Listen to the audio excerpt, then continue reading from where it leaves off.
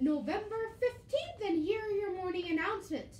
For lunch today, we are having roasted turkey and all the normal stuff we would have for lunch today. All those interested in selling candles, please see your history teachers, or as follows, if you do not remember, who teaches you history.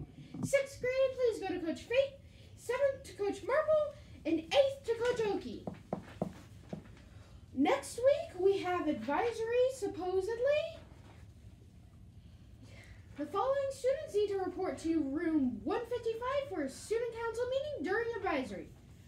Tavion Walker, Sophie Jackson, Jada Quincy, Jordan Juliana, David Akron, Brianna Stovall, Elena Cabot, London Grant, Gabe Regenball, Zach Snyder, and Ike Richards.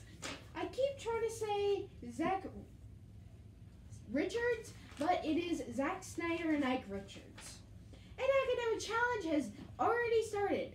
We do have a good team, but we can use as many as we got. It just helps out when we actually go to a meet, because then none of us have to sit at a table the entire time. You must have a 2.0 grade point average or above to participate, and excellent behavior since we will be traveling to other schools to compete. The first basketball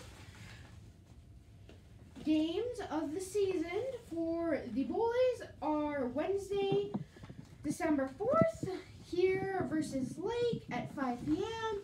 And then Thursday, December 5th, we are going against Green, not Grimm, here.